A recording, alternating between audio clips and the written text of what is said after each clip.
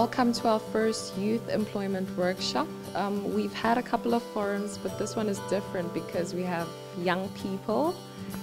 We've had a couple where we had different stakeholders from your municipality, just other different people that are involved in youth development.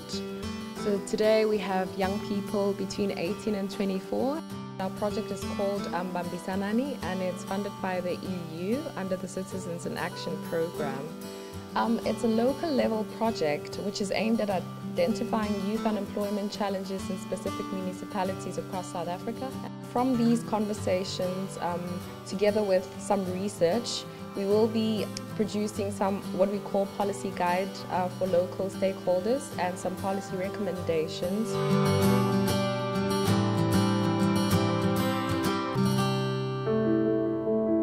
I stay in an area where there is absolutely no hope given to us as young people or a helping hand. When you are approaching young people who are in a mindset of, I've already achieved nothing, so there's nothing to work for. The problem is that no one listens to us as young people. We get told we are the generation of tomorrow. I firmly believe that we are the generation of today.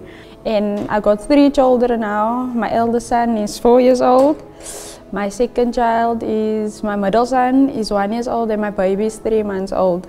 My community ravaged by drugs, gangs, young people having no hope.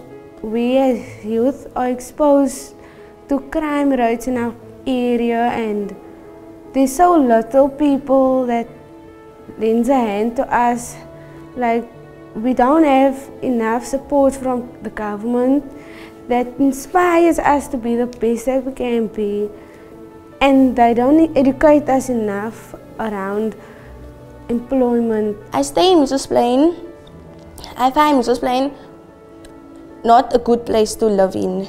I advise teenagers like to try their utmost best to get out of the place and not live there, because there is a lot of crime and it can influence you very badly.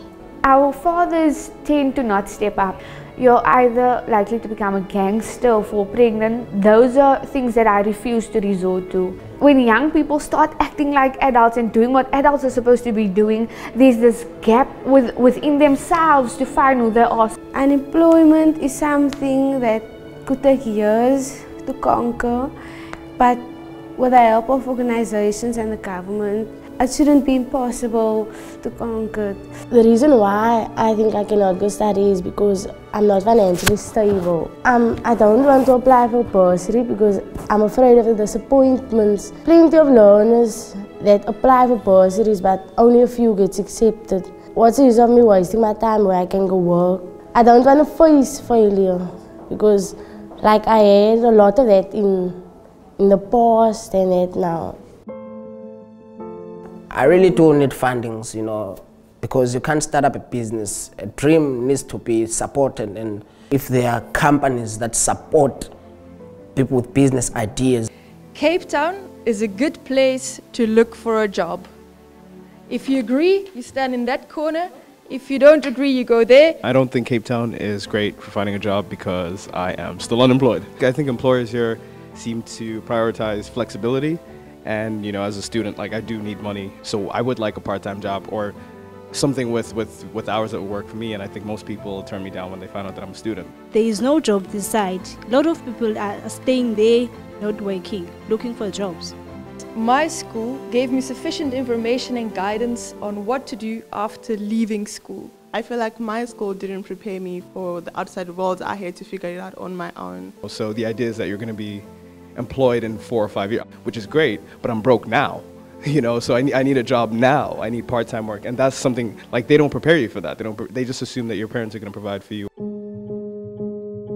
Today we found that young people were talking for themselves. There's a disconnect between what those organizations are claiming to what young people's experience is. Young people will not know those organizations which are often perceived as doing outreach, communicating services for young people, and resources which are available for young people who are searching for employment or they are intending to establish their own income generation initiatives. Young people are conscious of the fact that the old way of preparing them for the future is certainly not working. I tell myself every day that you get up today because someone that was in your generation didn't get up to see today, so you go out and you go do it. My children I look at them and I get up for them and they make me face the world every day in a different way. I just want to give my children the best that I can and to finish my school. I want to be successful, be independent and to be able to have a job so that I can care for them. I was part of a gang. I was part of selling drugs. I was doing drugs at one time as well. I heard about School of Hope and School of Hope took me in, and I never thought I would get the results that I would get at School of Hope. But yeah, they encouraged me a lot. They taught me how to really persevere in life. Really gave me something to look forward to, something to dream about again, because I had dreams when I was young. I have a brighter future today. I can see what I will achieve one day. I believe if you recruit one person, you create jobs for a lot of other people. If you have dreams and there are opportunities to grab on outside there, just continue and follow your dream. We are the future of this country. Since I'm at School of Hope, it's like they encouraged me to become better and to believe in myself and have confidence. People who support me is my mother, mostly my mother. She works at the organization, the Amy Peel organization. She's basically a chef there. So that's also an organization that unemployed people goes to. They get experience from that place. After school, I would like to become a policewoman. I want to achieve great things so I can be an example to my community. The gangs and the drugs, you know, that's the only role models. That's the pinnacle of success for them. And I want to show them a success that's hardworking and not go to jail or die. If I become an entrepreneur, it can help me to employ and to create so many jobs. I have a dream of becoming a businessman one day, and a successful one. The first booming business in Cape Town is the restaurant, because it is a tourist attraction place. A lot of people come from outside. They love to taste some food in this place. I found my true passion, which is a dance style I possess. It's called tatting and turfing, and I'm very sure I will make a career out of it one day. I practice my art every single day, whether it's before school, walking to school, coming back from school.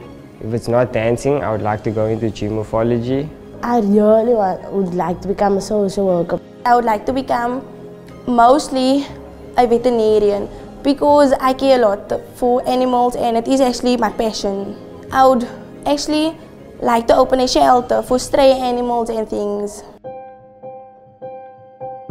The role of non-government organization is not adequately recognized. The young people we had today were all speaking in superlative terms about the value of School of Hope.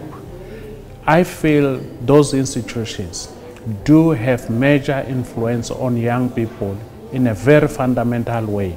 CDE has ventured into this project.